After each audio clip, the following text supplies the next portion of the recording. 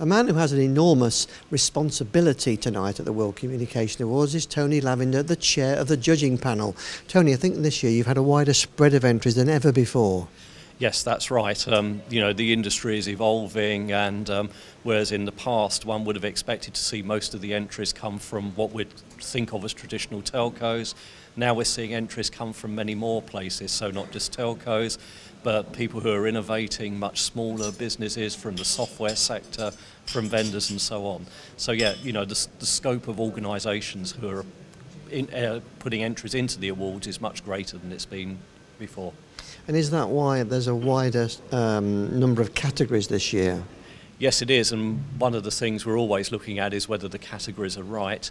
Look at the trends in the industry, at the technology level you're seeing things like SDN, virtualization, you're seeing a lot more stuff going into software, you're seeing a lot more happening with applications, you're seeing things getting closer to users, so we constantly have to evolve the categories that we have.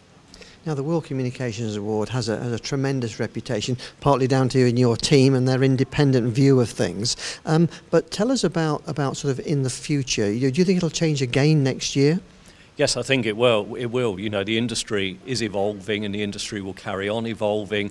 I think we're still at a relatively early stage in terms of what ubiquitous access to mobile broadband, for example, will enable.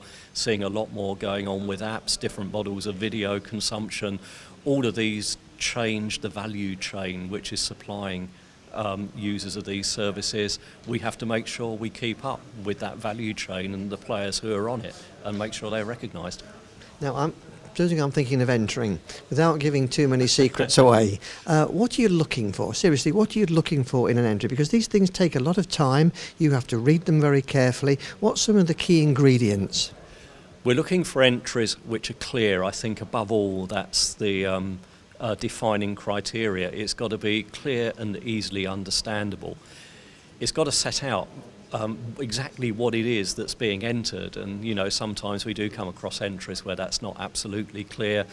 It's also got to evidence why it's a good entry, so what are the metrics that sit behind that, or why is this entry differentiated and better than something else which is going on in the industry. It's got to convince the judges that there is a clear case for it winning, and that can really only come from the evidence which is in the entry. So a clear and well evidenced entry is what we're really after. When you're ploughing through these entries, I guess it must give you quite a lot of excitement and encouragement that the industry, what the industry is capable of.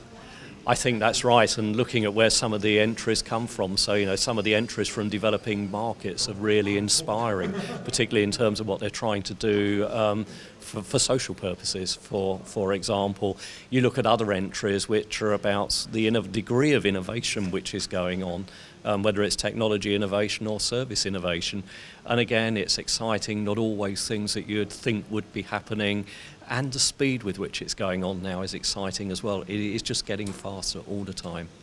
Well, thanks for all that you and your team do, and we're looking forward to the awards later on today. Thank you very much.